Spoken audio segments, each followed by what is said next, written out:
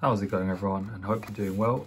Today these arrived, the Adidas Predator, the new lines, Accuracy Plus FG versions. Got them in the UK 10s, European 44 and 2/3, and in US 10.5, Japan 285, and in Chinese size 275. Whoosh. These are very nice, and I've had a look at them, and in my opinion they are better than the Predator edges. Much better, lighter, and a better in terms of the touch control materials at the front. But yeah, let's take a look. Whoosh, look at that, look at this beauty. It has the old school look, but also the modern Predator looks too. A nice little combo.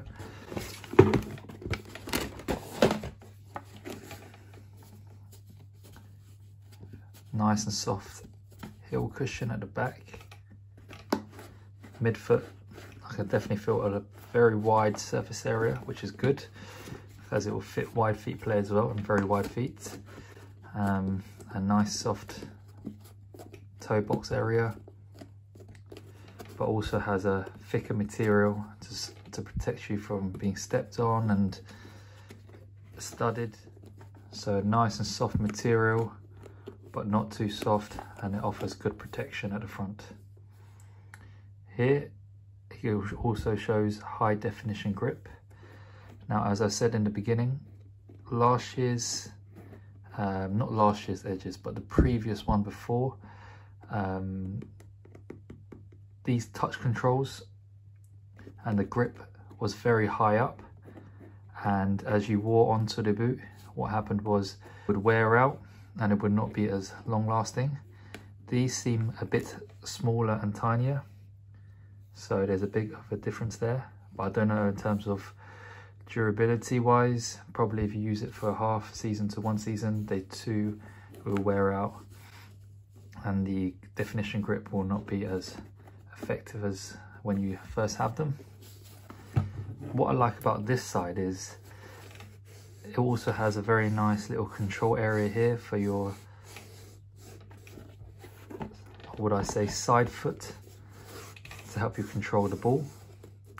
Again, this feels like it's been stuck on, like a bit of a sticker, and again with long-term use it probably will wear off from both sides. Nice Adidas logo that they've done at the back here.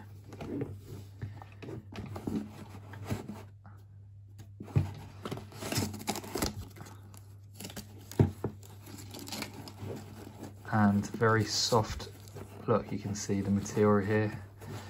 It's very soft, so it allows you to slip on your foot, for you to put your foot into the boot very easily. And if you do struggle, I'm sure like all the Predator lines, yes they do have, I'll have a look at the boot bag first. This is the boot bag,